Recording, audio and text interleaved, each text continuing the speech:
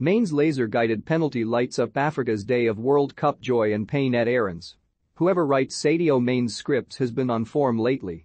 For the second time in 8 weeks, the Liverpool forward found himself with the chance to seal victory for Senegal against Egypt in a penalty shootout, although this time, rather than being crowned African champions, it was for a place at the World Cup.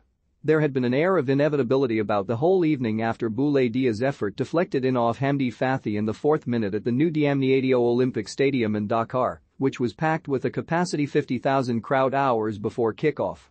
That early goal cancelled out Egypt's 1-0 advantage from the first leg, and Ismaila Sarr had the chance to ease Senegal's path to qualification long before the drama of the shootout, only for the Watford forward to miss a relatively straightforward opportunity. And what drama! A series of lasers had been directed at visiting players throughout the match, but they seemed to multiply as Mohamed Salah stepped up to take Egypt's first penalty after Kalidou Koulibaly had missed the opener for Senegal.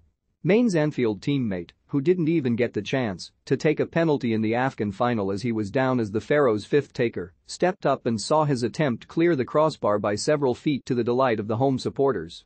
It was only when Sarr dispatched the fifth penalty of the shootout that the deadlock was finally broken, before Mustafa Mohamed's effort was saved by Edouard Mendy to present Maine with the opportunity to seal Senegal's third qualification for the World Cup. "The game is over. Everything is over," said Egypt's head coach, Carlos Queiroz, afterwards. "I have not much to say, but words of gratitude to the players." He was surprisingly calm, but the Egypt Football Association is expected to lodge an official complaint to FIFA over the lasers, insisting they affected the vision of their players, Salah especially, during the shootout.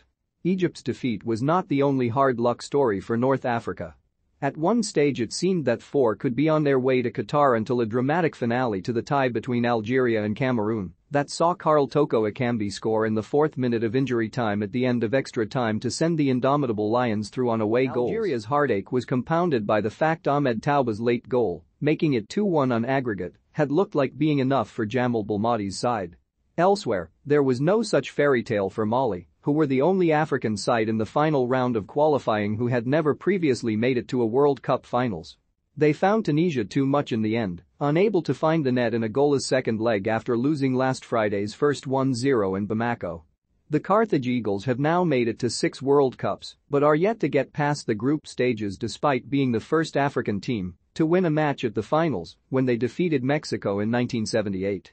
Morocco, who in 1986 became the first African team to reach the knockout stages, sailed past Democratic Republic of Congo 5-2 on aggregate and, along with Senegal, look best equipped to at least match that achievement in Qatar. Russia 2018 was the first time since the 1982 tournament that no African sides made it out of their group, with Aliou Ciss's side no doubt desperate to emulate the class of 2002 by reaching the quarter-finals again and perhaps going where no African team has ventured before, the last four. Ghana came closest to achieving that feat in 2010 when they were a Luis Suarez handball away from defeating Uruguay in the quarter-finals. The Black Stars are not the same force these days despite their away goals victory over Nigeria. The Ghanaian president, Nana Akufo-Addo, summed it up best when he referenced their dogged display in Abuja in a tweet celebrating their qualification via Thomas Partey's away goal, going on to say they have made the entire nation proud after the embarrassment of crashing out in the group stages at the Cup of Nations earlier this year. Ivory Coast's hopes of being in Qatar were dashed last year when they lost 1-0 to Cameroon in Douala, a match Wilfried Zaha missed after asking not to be called up. While the Crystal Palace forward later backtracked on the suggestion he was ready to retire from international football and was subsequently part of the squad that lost on penalties to Egypt in the AFCON last 16 of the African Cup of Nations, he would have been disappointed to be denied the chance to face England at Wembley on Tuesday night after being ruled out with a suspected grade 2 hamstring injury. His 2 appearances for England in 2012 and 2013 came at a time when Les Elephants were one of Africa's most formidable sides, with the likes of Yaya Toure and Salomon Kalou helping them to win the 2015 AFCON title under Hervé Renard. Zaha's decision to switch allegiances a year later coincided with a downturn in performances and results that Pascal Baumel, a former assistant to Renard, has been desperately trying to turn around. The Frenchman admitted before Tuesday's friendly that Palace's Abidjan-born defender Marc Guéhi had been in his sights before his England call-up and, on the evidence of their disjointed performance in the 3-0 defeat at Wembley, several more reinforcements will be needed before they can compete at the top level again.